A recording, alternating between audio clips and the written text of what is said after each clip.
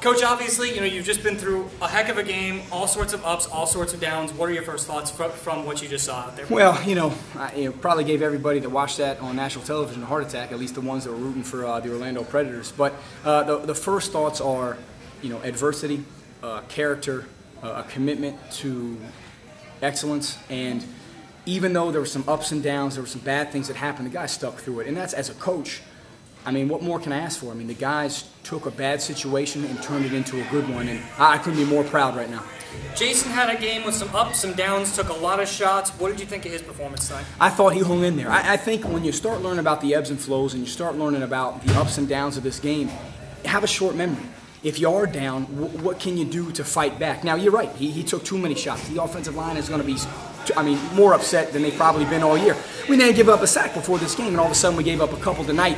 They know that they got to work on things. A couple of the receivers dropped some balls on key third and fourth down situations. They know they have to work on those things. But a testament to Jason is even when all that stuff is going on, and he's making some bad reads himself, the fact that we still come out on top, when this stuff starts coming together, I think they realize we do have something special here. Now, you're DB yourself from your days of when you played in this league. There were obviously a lot of times where Randy Hipper was able to hit some of the receivers up top. What are you telling your defensive backs in those situations? Right, when we did our scouting report, Hibbert is a great quarterback. He really is. His ball placement is phenomenal.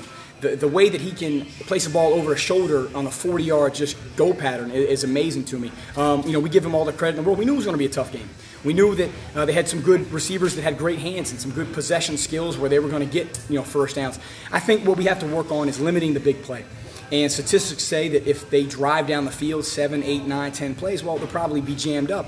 And these 1- and 2-play things down the field for touchdowns, they got to stop. And they know it. And my philosophy, I'm not going to yell, I'm not going to scream. We're going to get back in, we're going to work on it. If we have to make the necessary changes scheme-wise, we definitely will. But, I love these guys. They're working really hard. And, again, even with all that said and done, nobody put their head down. Let's get it back. Let's find a way to win this thing. Now, you failed to get the onside kick at the end of the game with 40-some seconds left, and you've only got one timeout left. What are you telling your team in this situation, knowing that if Tampa just gets 2 pushes forward, the game's over? I think the biggest thing was the fact that we kept the ball under the 10-yard line. When you do that and you have one timeout and the time that it is, well, we realize there's only 4 downs that they can have. Well, that's a good thing. If they have an opportunity to get a first down, we're definitely going to be out of luck there.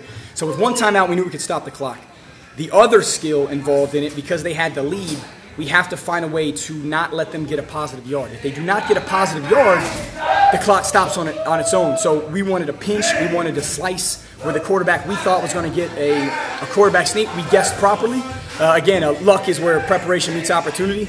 So we sliced it, we pinched inside, we got a helmet on the football. Luckily for us, and I say luckily because that was the man shining above us to have a fumble. How else can you see that? But it worked out, and by the grace of God, we were able to get the ball and do some things with it after. Thanks a lot, Coach.